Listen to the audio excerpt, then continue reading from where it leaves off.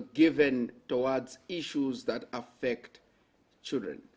Tonight, on this program, we try to look at plans as well as programs that political parties, civil society organizations, as well as non-governmental organizations have towards children. We are in an election year. Come 12th of August, Zambians will be casting their votes. My name is Kelvin Dabola Chifokolu.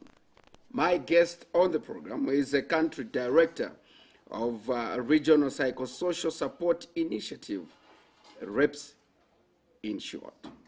His name is KELVIN NGOMA. Mr. NGOMA, good evening and welcome to the program. Thank you very much, Kelvin, and good evening, viewers. Like I've stated in my preamble, Mr. NGOMA, let's start. You are coming from an organization that is championing issues to do with psychosocial support, and you deal with children.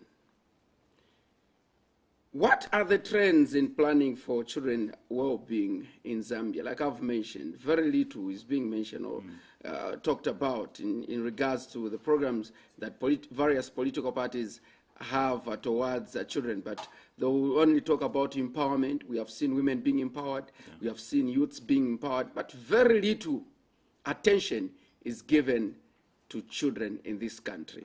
Now, what are the trends in planning for children well-being in Zambia? Thank you very much, Kelvin. In terms of planning for children, we have seen some plans here and there. We have seen initiatives that have been introduced. We've seen some of the laws that have been passed that deal with children. However, a lot more still need remain to be done.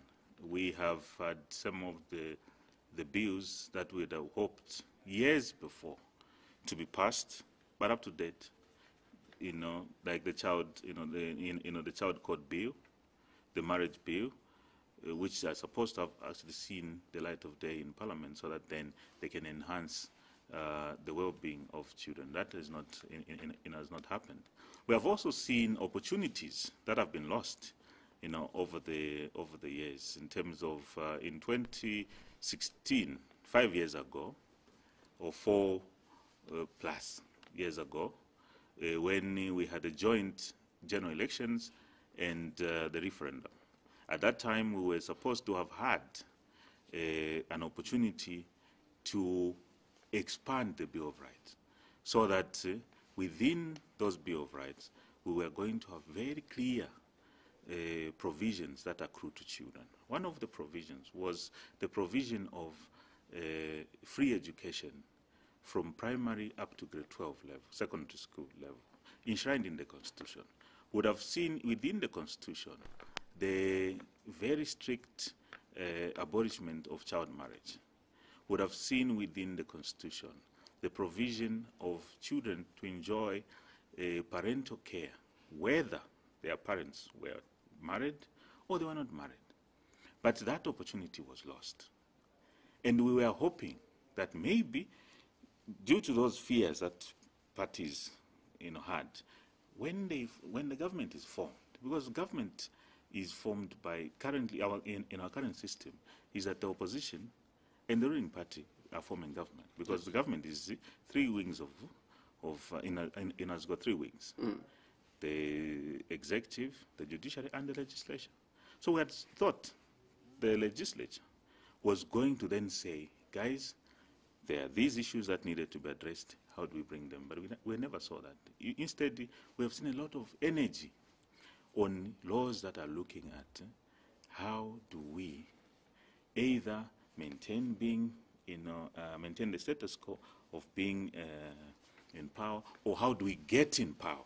Then we have seen people tussle around that. We have never seen people who have said, there's this the child code bill that has taken so many years. Let it come back to, can it come to the floor of Parliament so that we can then deliberate? Yeah. You've talked about the bill not being enacted or not being passed. What sort of engagement have you been having with, first of all, the serving members of Parliament? Because we know that next month, Parliament will be dissolved. What sort of discussions or engagements have you been having with these members of Parliament so that they can see need in passing this bill? No, there's been a lot of engagements in both members of Parliament as well as other policymakers, and we have now some assurance that that bill is going to come through even before Parliament is dissolved. And so, to us, that is some, something that gives us some bit of hope, but also to then say it is a collective issue. You can't just blame it on one side. I think it's everyone to say, why is it that the children issues are not brought to the fore? Then that falls on the agenda that individual political parties have. And that agenda should be enshrined within what these political parties have within their manifestos. And I think if you look at 2016, very few political parties went in with manifestos. Others did not have manifestos. They may have had some pieces of papers that, or whatever points here and there, but there are very few that had. But now we are very excited to see that I think political parties are gearing up, coming up with written documentation that then shows that this is what we are going to be held accountable for. And I have in mind the United Party for National Development being the first. I think they need to be commended. They are the first to have launched their manifesto going into 2021 elections, when we can then easily scrutinize and say, okay, what is it if they come? They were on a number of occasions, they've come very close to forming government. Then you can then begin to scrutinize them. When the Patriotic Front, who are the ruling party, launches their manifesto, we need also to analyze them, review them based on that documentation that they have. You've talked about political parties going into an election without manifestos and without availing these manifestos to the general public, an organization like yours, which has got, a heart for young people. Even when you noticed and realized that there are political parties that have got no focus or no message for children, what sort of engagement have you had with these political parties, if at all you've had, or if not, then what sort of plans do you have to engage these people and try to ask them why they are not touching that importance to issues that have got everything to do with children? Thanks very much, Kelvin. You see, 2016 elections were different, because 2016 elections, we had the conversation around the referendum. And there was an opportunity to actually have a referendum that was going to allow for us to have the expanded Bill of Rights. And there were clear provisions there. So we were all happy to say, here is a grand opportunity that we'll have now these things as constitutional issues.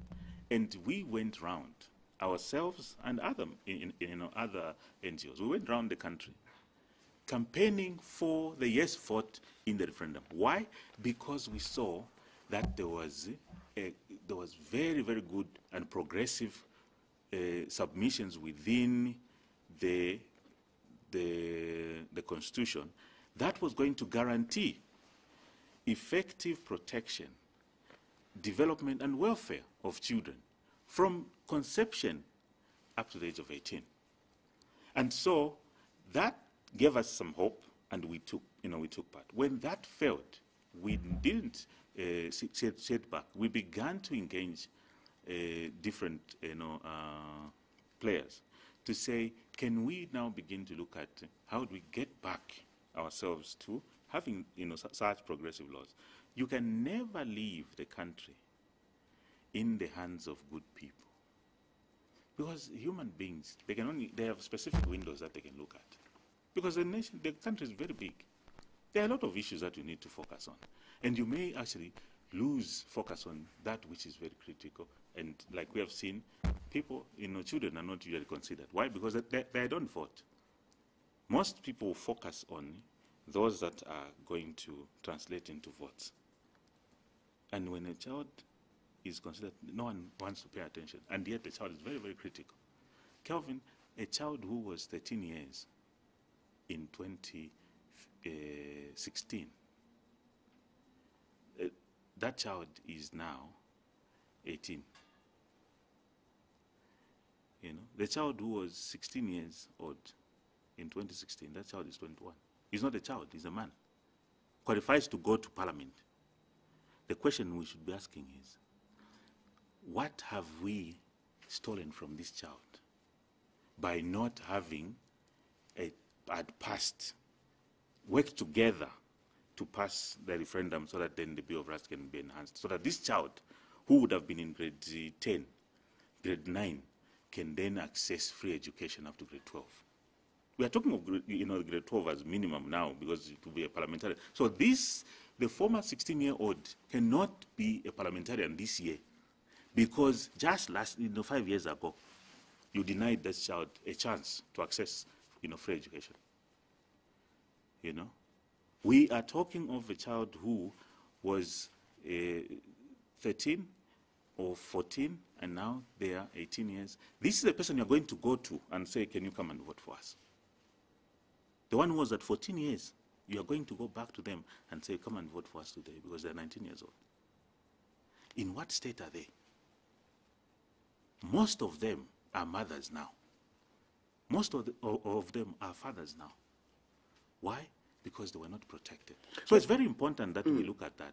And so now going into these elections, because we don't have a referendum, we do not have an opportunity to talk about the Bill of Rights anymore. This time now we're examining what the promise is. Forget about the so-called social contracts that people bring and say, no, maybe a few cadres sign and then, no, we have your social contract is a manifesto. And so you are not interested in political parties or politicians coming with a social contract and sign it with you. You are not interested. What you're interested in is to see what is enshrined in their manifestos, isn't it? Kelvin, we've had different governments. We've had the UNIP government. We have the MMD. We have now the Patriotic Front. Tell me, which one of these three different political parties who formed the government are running, manage the country based on the so-called social contract? We hear them saying our policies are aligned to what? To the manifesto. Have they delivered? So, if they have been claiming to say their policies are aligned to their manifestos, we have heard different people, complaining and concluding to say political parties don't follow their manifestos when they form government. Yeah. They're following the manifesto. I can tell you, the Patriotic Front is in government now. They have not developed the manifesto going forward. We are yet to see that. But I will just give you in a few snippets. If you remember, under the MMD, I think the previous government, other than the UNIP government where you had the welfare arrangement, where we had the welfare, whatever, there was some form of early childhood development. Under the MMD, that thing died. Within the Patriotic Front manifesto of 2011 to 2016 and 2016 to 2020, very clearly tabulated in terms of what they'll do for children, for instance. And we've seen the issues of setting up within the government schools, there's early childhood development aspects. We've seen the issues of feeding continuing. We've seen issues of access to health and whatnot. Now, you would then begin to say, you see, if it is in the manifesto, it is going to be implemented. Implementation may be at varying degrees, but you see that, okay, this which was written here has come to pass. The worry now is when going forward, should the ruling party come up with a manifesto which does not mention anything about children, then there will be a problem. Like the case is now. Like I said, the United Party for National Development, for instance, which might be the government in waiting, they are the only ones we can talk about the manifesto going forward, is that they have launched their manifesto. If you look at their manifesto, the word child appears on one section. And it's a pedestrian appearance where it says, and girl children we will make sure that girl children access the same kind of education as the boy child. Nothing else. So the child, you have not guaranteed the child's health when you form government. Should you form government? You have not guaranteed this child's antenatal, and postnatal care. You've not guaranteed health and nutrition. The first 1,000 days of a child is very, very important. You have not talked about that. You have not talked about early education for this child. You have not talked about the protection of this child. We have heard of defilement cases. We've heard of abductions. We've heard of children as young as 5 years being subjected to cattle herding. You've not talked about that. You've not talked about access to education in a very clear manner. What is appearing in that in the document going forward is that you are focusing more on people that have gone to college. Where are the people going to college or university coming from? They're coming from preschool, they're coming from primary school, they're coming from secondary schools. We have not talked about it. So even if you are saying we are ready going forward, we are ready now, we are ready we are selling ourselves. You are selling yourselves to who? Are you selling yourselves to just those who are able to vote? If you are selling yourself to only those who are able to vote, do you really mean to say you've captured the right thing, or you're just being populist? Why should political parties have an agenda for children who are not eligible to vote? Thank you. Why should they focus their energies on young people, on children who are not eligible to vote, rather than focus their energies in selling their manifesto or their vision to people who are adults and eligible to vote? You are leaders because you want to manage the country. You are managing the country with different players in it. Children in Zambia below the age of 18 constitute 53%. Over half of the population of this country is children below 18. I just told you, Kelvin, to say, if you did not pay attention to children in the last elections, those people you are busy saying go and register to vote were children just the year before. They were 17 years old just the other year. They turned 18 this year. These are the children who, within a short space, every day, there is somebody who's graduating from being a child to being an adult. If you do not invest in this child, who are the majority? You are talking of a future of hoodlums, a future of destitutes. So you need to invest. The right time to invest for the future is today. We have been told that children cannot make their decision, and parents and guardians will be there to guide and make decisions on behalf of their children. Why can't political parties and those that aspire for public office focus their energies in speaking to these parents and guardians so that they can make decisions on behalf of the children, rather than having a focus on them? I like that. So, in the same vein, would we say the parent is going to go to school on behalf of the child because the child cannot make decisions on their own? The child cannot make a decision on what 1 + 1 is, so the father should actually be the one in class. The child is too young, cannot be subjected to having an injection. The mother or the father should be injected on their behalf. No, it doesn't work like that. You need to provide a service to this particular child. Our constitution in part 3 says life begins at conception. So what is it that we should do to make sure that this life that has been conceived is able to grow and become a fully healthy, bouncing baby who's going to be a mature youth, who's going to be a good leader in future? You need to invest, and that investment is not just by the way. It's not as pedestrian as we have seen in the documents that have started coming out now. It is not. And that to us is very, very worrying, because you see, things, if people claim that things are not okay, what are you riding on? are people riding on explaining the sufferings of the people, or people are riding on providing solutions? And like I've told you, currently, I can't talk about what I have not seen, because we are in an election year. We are examining people based on what they'll be saying in this year's election. So I can't talk of what I have not seen. I have not seen, we are talking of the two political parties because these are major contenders. These are the people that would form government tomorrow. In the next 5 months, we are going to have a new government. When you say you're focusing on the two political parties, we have seen political parties entering into alliances, meaning that even the so-called, for lack of better terms, small political parties are also buying into or selling their manifestos into these bigger political parties. Right now, the PF are in government, and there are political parties that are in an alliance with them, like CDP, like ZRP. They're in an alliance. Why can't you also focus on small political parties that have seemingly sold their manifesto to these big political parties? Yeah, it's interesting. For us, anyone can become.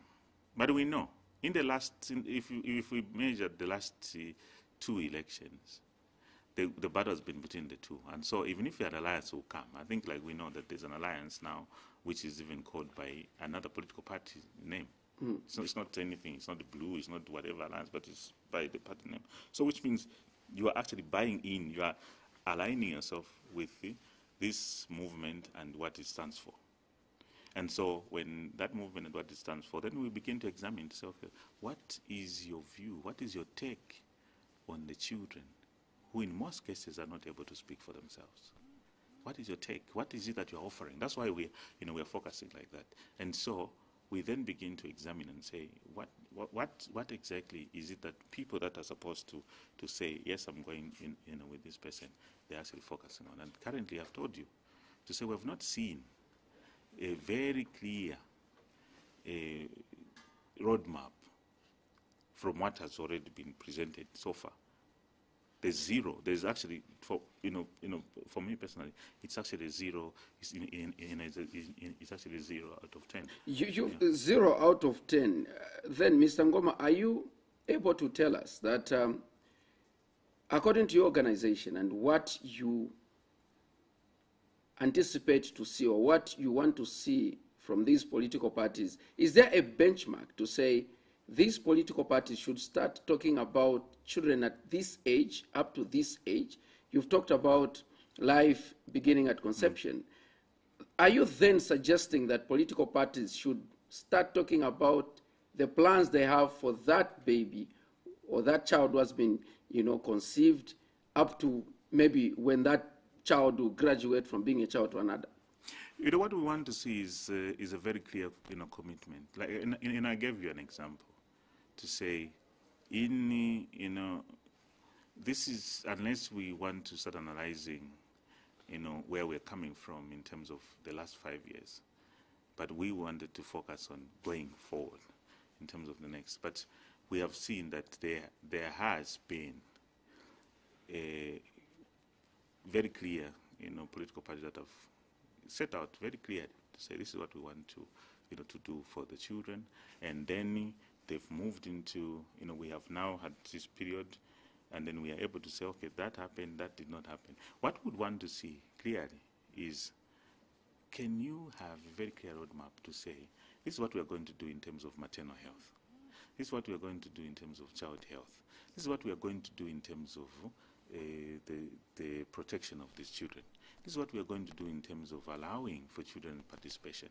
This is what we are going to do in terms of children's education, so that then it's very clear. You can then be measured against those things. But currently we are not seeing those things. Apart from the issues to do with education, we know that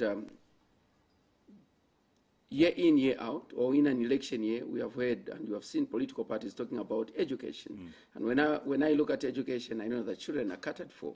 We have heard issues to do with health and issues to do with protecting a child. For me, I'm thinking only 3.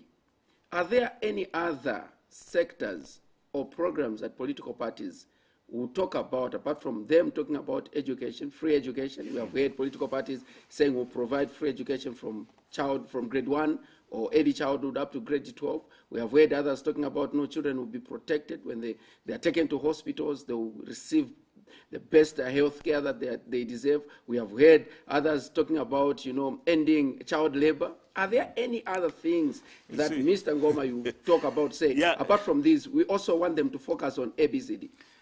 Let's take, for instance, so you are talking of free education. Who are you going to provide free education to? Where are they?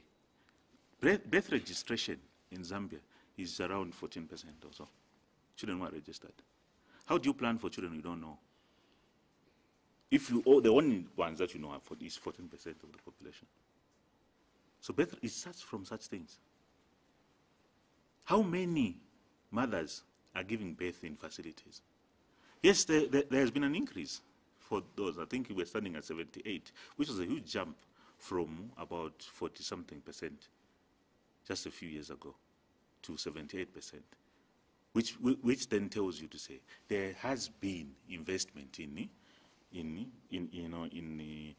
area of child welfare and development. To say yes, there was people who had an agenda who said we cannot continue to have only 38% of mothers giving birth in facilities.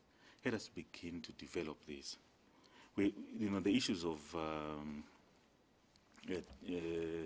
immunization, for instance. How many pregnant mothers are able to get a tetanus injection so that they can prevent the children from getting it?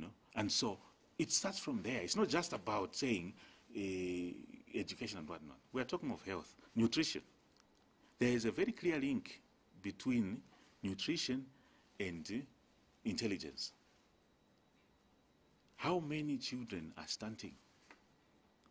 How are you taking care of the first very critical formation years when the human being's brain is developing at a very fast rate within the 1,000 days from birth to about 2 years old? We need to see those things very clearly articulated, not just statements like you stated, free, whatever, but tell us how that is going to happen. I can tell you to say there's no political party in Zambia that is committing to provide free education. Zero. Yeah. There's no political, are those just pronouncements? There's no political party. I'll tell you, the UPND says, when they talk, they say they'll provide free education, right? Let's look at them and first. I have it. They produced this thing on Friday. Yes. What are they saying on education? They're saying reform the bursary and student loan system so that students who cannot afford to pay school fees, who cannot do what? Afford. They have not said free.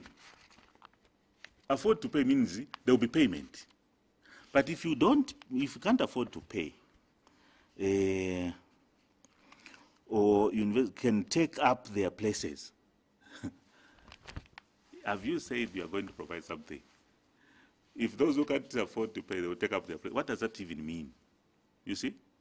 So are we saying something just to whip people's emotions and invite them to love us, when without intentions? It's black and white. This is something that people were dancing to and they were launching. There's no free education here. And where is it? It's talking about university. It's not talking about primary school. 2016, the referendum failed, Kelvin. Why did it fail? When it had enshrined in the Constitution free primary and secondary education, not university, free primary and secondary, I think we'd have seen those that say, let's provide education opportunities for being the ones to champion. They didn't champion that. It then tells you that underneath people were actually saying, this is not what we believe, this is what we tell people. They say the devil is in the detail. The devil is in the detail. Nelson Mandela once said that, in New York, when at the UN General Assembly on children, in I think 2002, 2003, that history will judge us based on how we care for our children, how we care and protect our children. How is history judging these politicians who they say something but they don't mean it? Now that you've mentioned the issue of protection, of protecting children, issues to do with labor, it is something that has become like a thorny issue. I know that you talked about children looking after, animals or cattle. Issues to do with child labor. There are families up to now, be it here in the urban or rural setup, where children begin to fend for themselves at a tender age.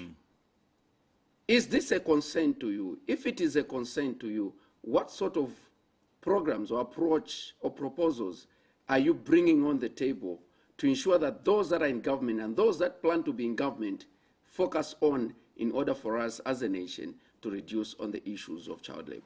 You see, when you talk about child labor, it's not just cattle herding. We've seen mining activities, and we see children actually being used in mining activities. Again, it is what kind of laws are we going to put in place that are going to say we are going to transform, because it's about growing. Everyone is talking of growing the economy. We're going to grow the economy. While it's doing so, we'll make sure that the children are protected. We have not seen that. There's mention in terms. Don't you think children also have got a role to play in growing our economy? So if we are to exclude them, or if we are to come up with a policy and say we cannot use children, then it will take years for us to grow the economy. I would want to be educated how the children have a role to play in growing the economy at a given instance. Children have a role to play in sustaining the growth of the economy. That I would agree with you, in the sense that if we invest in this child, in the child's health, in the child's protection, in the child's access to quality education, in the child's development, this child would be able to take the place of others and bring in fresh ideas, fresh energies in terms of growing the economy. Yes, they would. But it's not going to happen.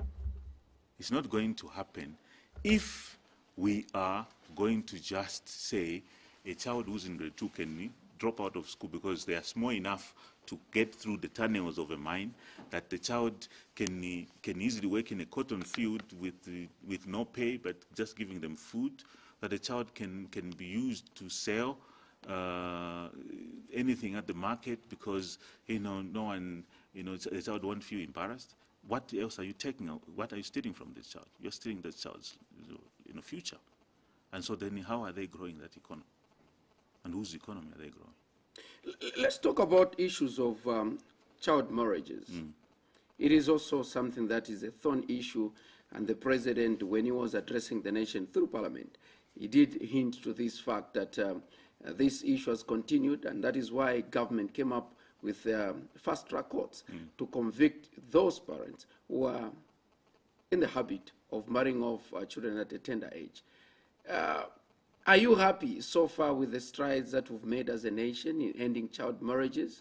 Or if not, what is it that we need to do if the current government and other partners are not doing enough?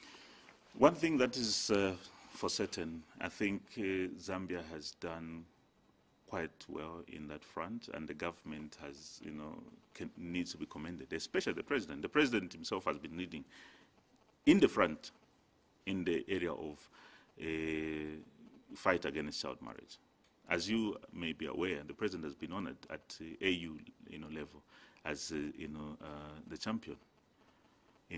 We have had a lot of initiative. We have a plan in Zambia on addressing child marriage.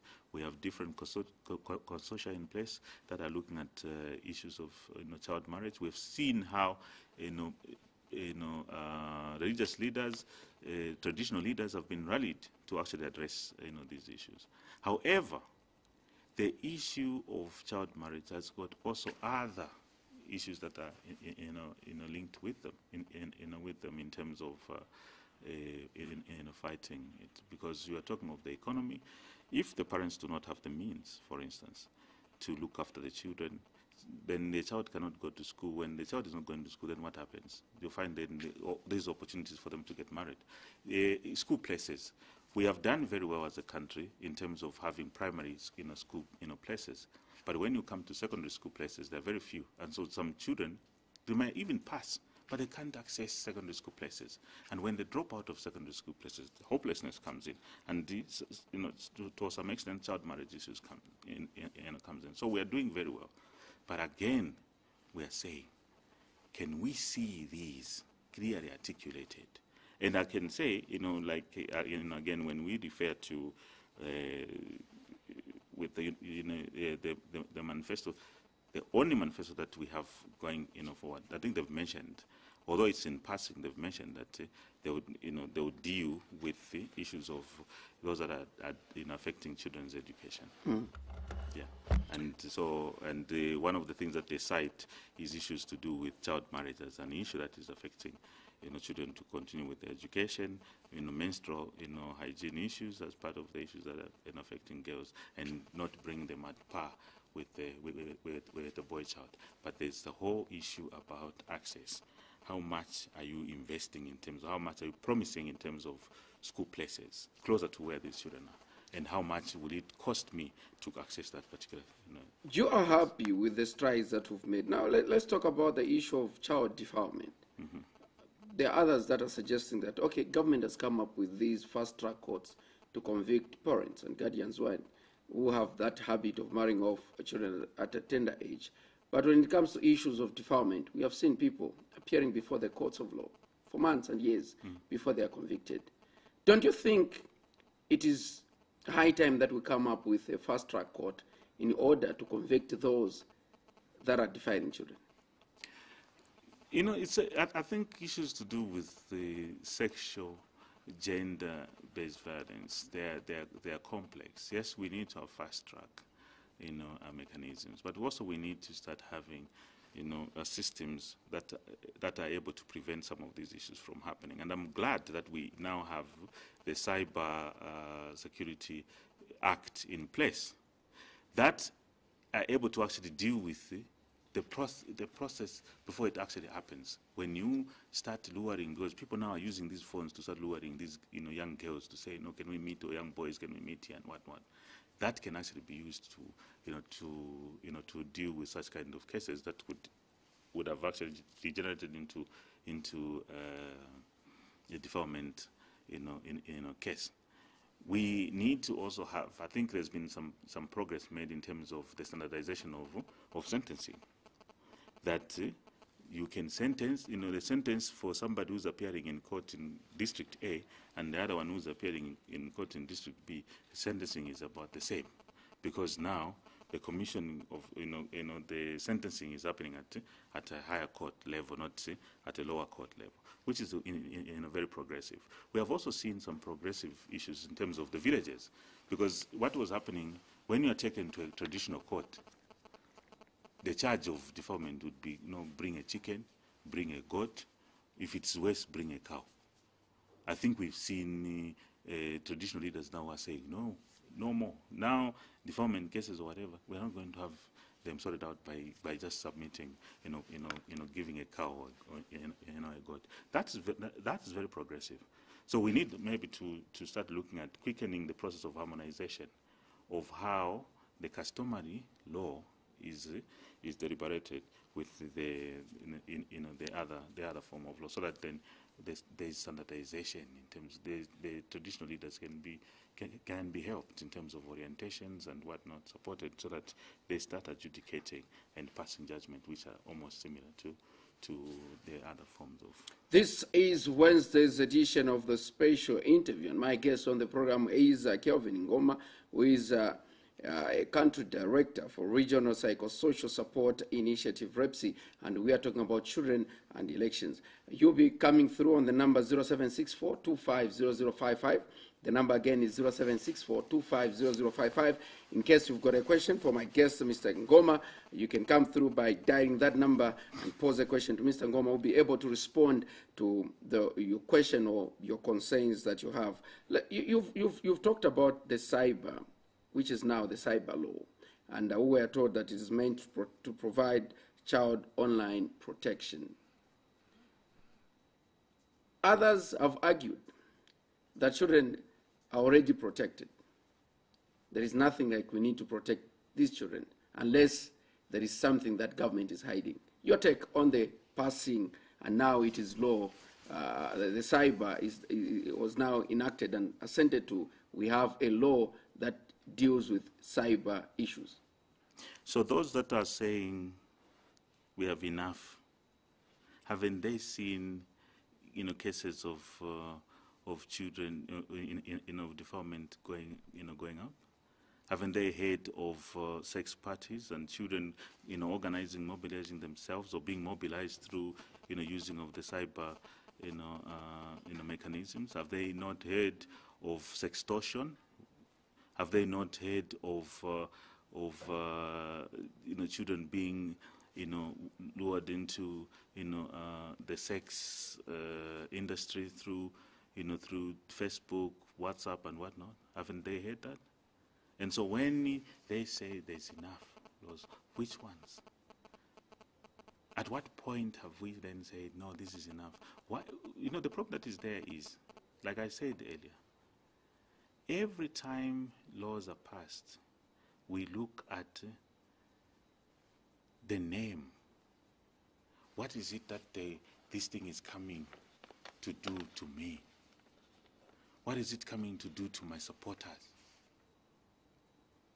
Are we happy with the level of toxicity that is there, where people, instead of engaging in a civilized manner, if you have a line of argument, I have my line of argument, why can't I just counter your argument than being personal, than being insulting to you? Why am I that weak that I should be insulting? I think we've seen women being insulted openly. Children, now children, they have access to the phones. Why? Because we have e-learning, we have all sorts of things. You can't prevent them from having, access to the phones and whatnot. But we've seen people being harassed. We've seen people being coerced. We've seen people being lured into, coached into, vices that could be inimical to their well-being. Can we then say this law is for those that are in the urban and not for those that are in the rural setup? Because we are told that this issue, or the issue of internet, Facebook and WhatsApp, children in the rural parts have got nothing to do with it. They don't even know about it. Can we now say we have got this law that is targeting children that are found in the urban and not those that are in the village? No, Kelvin. I'm actually shocked because the government rolled out telecommunication towers throughout the country. And we have been told that there are pupils in grade 9 who are writing ICT without even seeing a computer. No, but who says that because I have no computer? How many of us have got computers in homes and yet we have access to Facebook? How many? The Chinese phones, these are cheaper phones from Singapore, from wherever, which cost far less than a loaf of bread. How are farmers able to get an e-voucher in the far-flung areas? We are told they swipe. Swipe what? If it's e-voucher, it means it's electronic. How is it accessible? It's because there's access to electronic signal, which simply means children are able to access this. Let us not always think a village is as it were maybe when we were young. The villages, there's now opened up. We work in villages. One of the first things that we saw, even where there are no proper roads, towers are there. People are able to access these things. And surely, where there is technology like that, you should have appropriate laws to safeguard the people. Should we wait until these things affect us, affect our children? Then that's when we say, how I wish there was a law. No, I don't think we should be doing things like that. So this claim to say the villages are not, the villages are well linked, that I can actually speak, because we work in villages. I've never been to any village where I have not moved to a few meters and found signal for phones and whatnot. People having these, there's well link, there's a very clear link now, I think, with all these things. I know sometimes we trivialize some things that have happened, like the linking of having all these road networks and whatnot. the country is getting linked. Access, those things that we say, no, you can't find them here, you can't find. A child sells a goat, a child sells a chicken. They're able to get to get themselves a phone.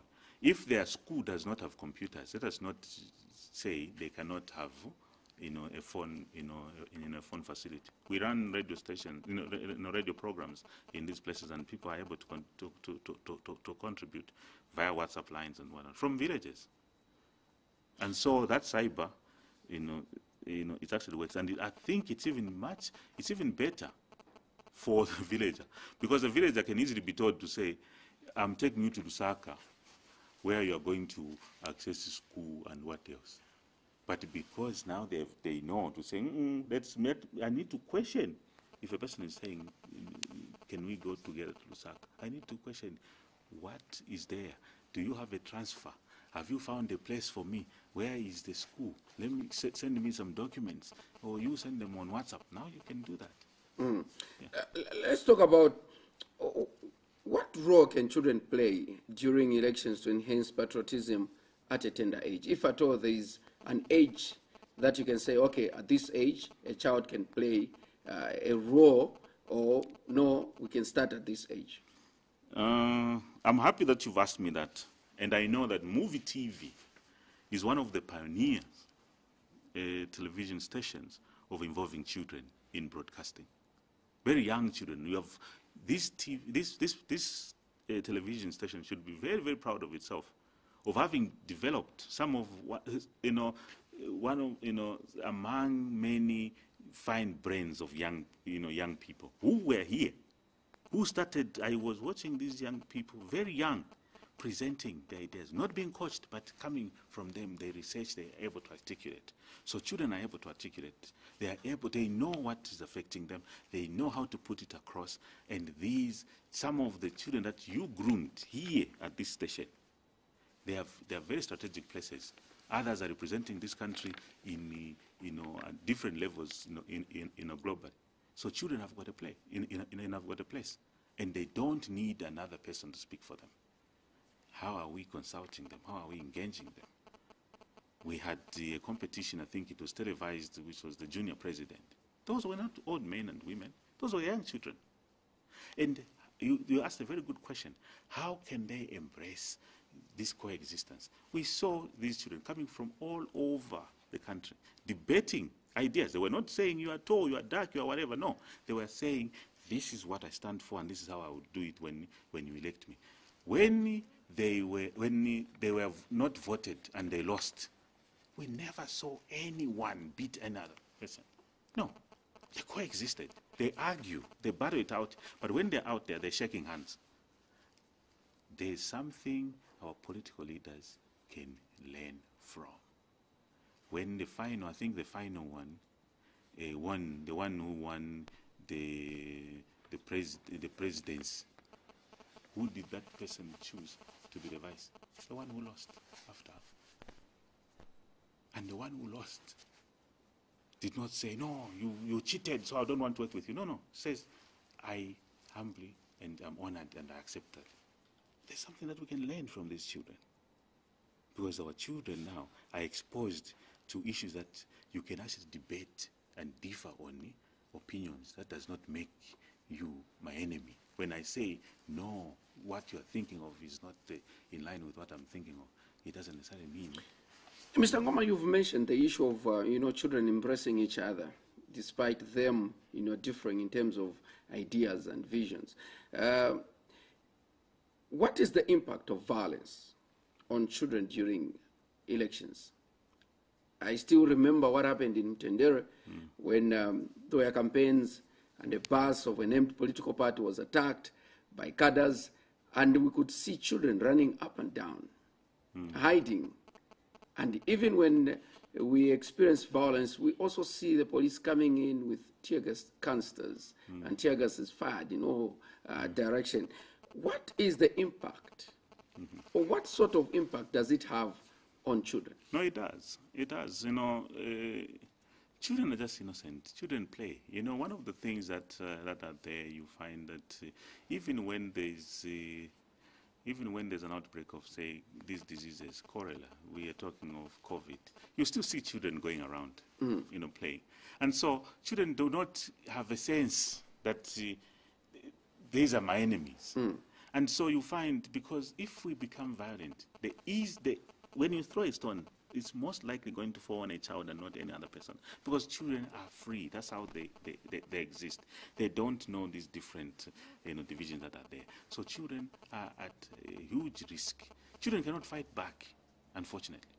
But children can easily be swayed to say, we'll give you some sweet, you go and destabilize that group or go and put this thing. We have also seen another form. I don't know whether it's violence, but it's a very dangerous trend. When campaigns start, every political party wants to show that they are the biggest crowd. What do they do? They send out the trucks, they send out buses to start ferrying people to come to a place where the rally is going to be.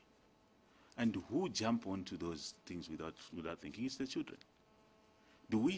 Have we ever seen a political party that takes a roll call to say, we'll take a list of children we've carried? No. And then you come and dump them in Mtendere when you pick them from Chelanga, Chiwombo, Matero. When the rally is over, who has the patience? Those drivers that you've hired, they just want to ferry whoever is available and go. Then we see them, some. Mr. Ngoma, let's engage the people that are watching us. Hello, good evening. Hello, good evening. How are you, sir? Very fine, sir. Tell us your name and where you're calling us from. My name is Jacob Moba. I'm calling from Mulenga district. Yes, sir. I have Mr. Ngoma and we are discussing children and elections. Please go ahead and make your contribution. Yes, I'm in Mulenga district, so I needed to join your party, sir. He's not a politician. Oh. Yes, he's not a politician. He's the country director for Regional Psychosocial Support Initiative, REPPSI. Oh. Yes, sir. Okay, thank you. I thought that it is the politician, so that you join his political party. Thank you so much, sir. But you can join the movement of making sure that the children are protected. Okay. Thank you so much. Mr. Ngoma, it's better you form your political party. Members, already you've got one. A member from Ikerenyi, the town of Pineapples.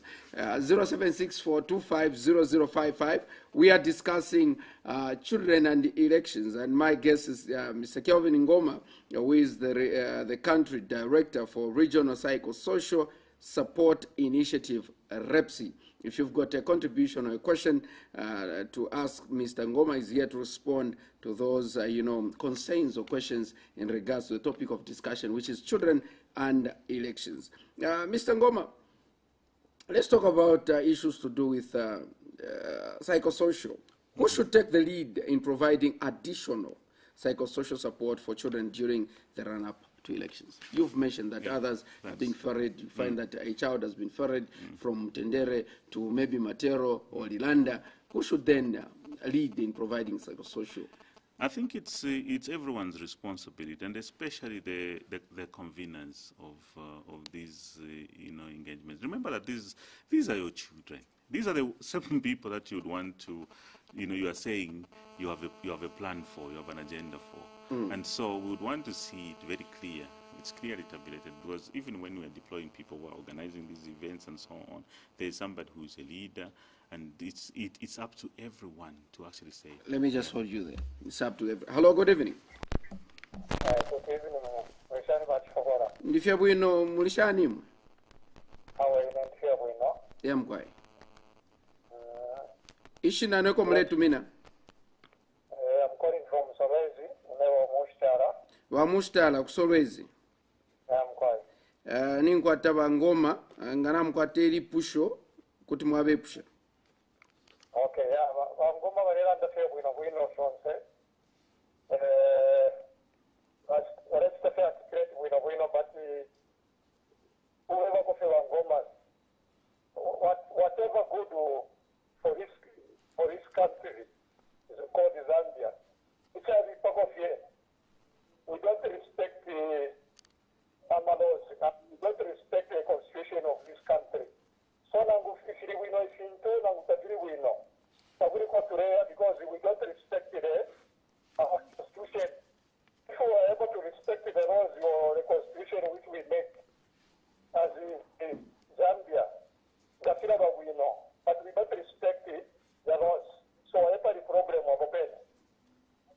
Twatotera Mushtala.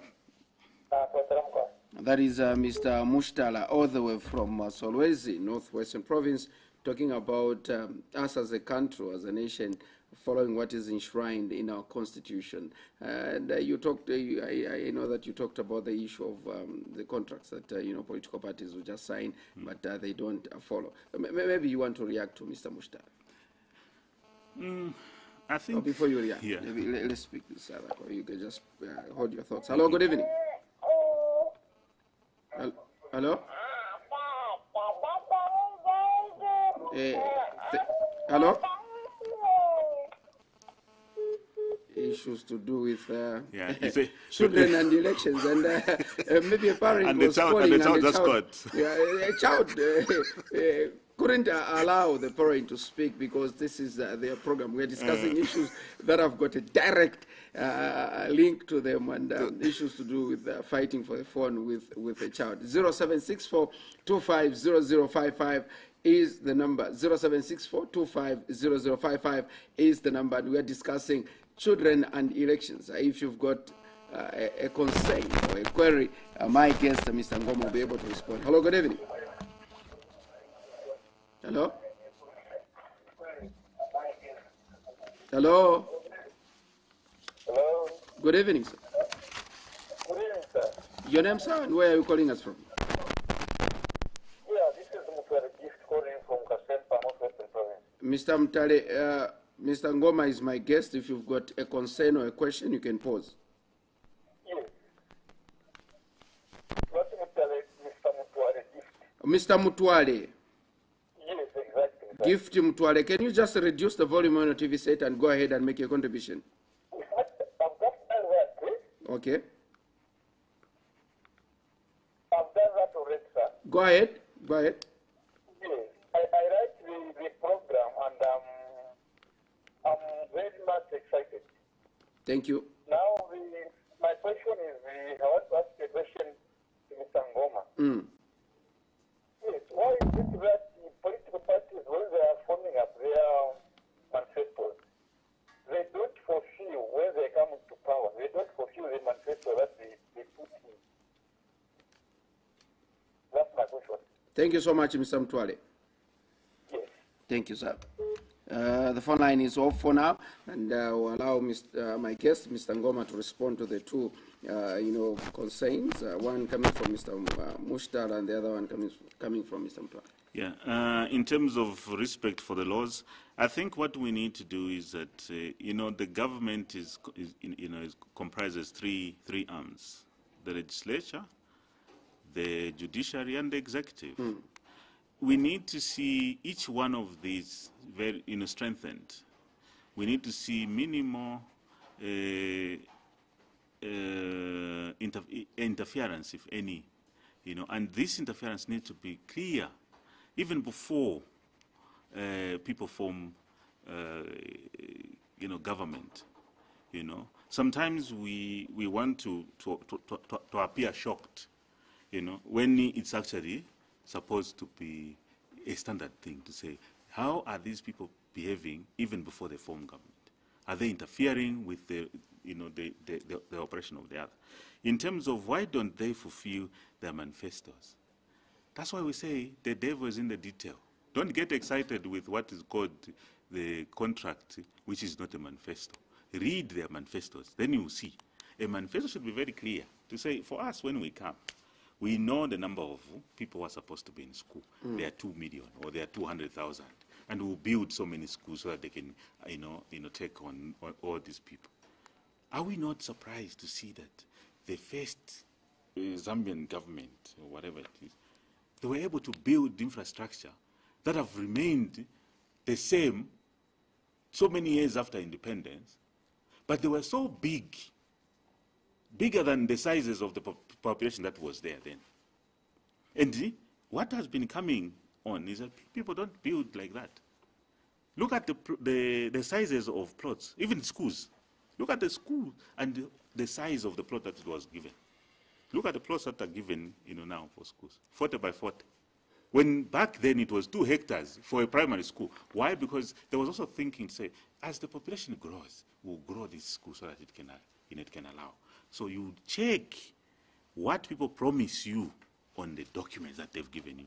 If the document is shallow, if a document is full of slogans, just know to say these have failed before they even take off. Mr. NGOMA, thank you so much for making an appearance on Wednesday's edition of the program. Thank you very much for having me, and I've really enjoyed. And wishing you all the best as you continue to champion or standing on behalf and speaking on behalf of the children in this country. Thank you very much. Let's hope now for this political. Yeah, we just hope so. My name is KELVIN Tabula, Chief Focal, and I'm chatting with Mr. KELVIN NGOMA, who is the Country Director for Regional Psychosocial Support Initiative, REPPSI. Many thanks to Mavuto Piri and Cedric Nkonjera Jr., who have been my producers and directors of this program. Until next time, good night.